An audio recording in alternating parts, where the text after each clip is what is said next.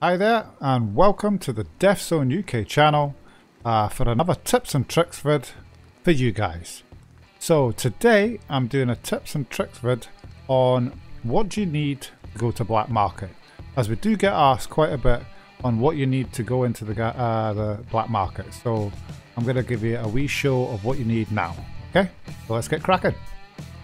So what I've done is I have placed everything you're going to need to go into the black market, because in this server we have the ability to need all the gear. So what you're going to need is you're going to need the NBC hood, you're going to need the NBC pants, you're going to need the NBC boots, you're going to need the NBC gloves, the jacket, and most importantly, of course, is you're going to need the NBC respirator or a gas mask or a combat gas mask.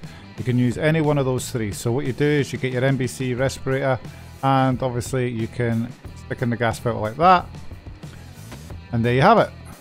Everything that you need to go into the black market, plus your backpack of course, and the gear that you want to buy or sell. You know, if you're going to sell the drugs or sell black market guns, you're obviously going to need a backpack and stuff like that. But yeah, just this is a little video for you today to show you everything that you're going to need to be wearing to have the ability to walk into the black market zone, because of the fact that we do need you guys to use the full NBC gear.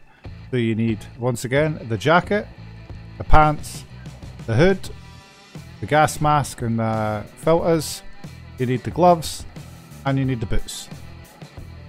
There you go guys, everything that you need for the black market.